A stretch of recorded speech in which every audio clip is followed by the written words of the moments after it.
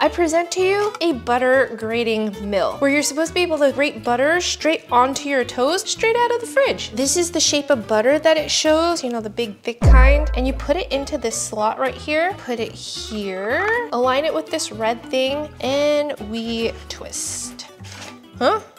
I did it wrong. It wouldn't be me if I didn't do it wrong. Here we go. Okay, and as you turn it, the red thing pushes it down. It's so smart. It's definitely grating. Oh, this is so cool. It's like spaghetti butter. It's kind of a lot of butter. Let me see how well it spreads. And surprisingly, it spreads really well. 9 out of 10.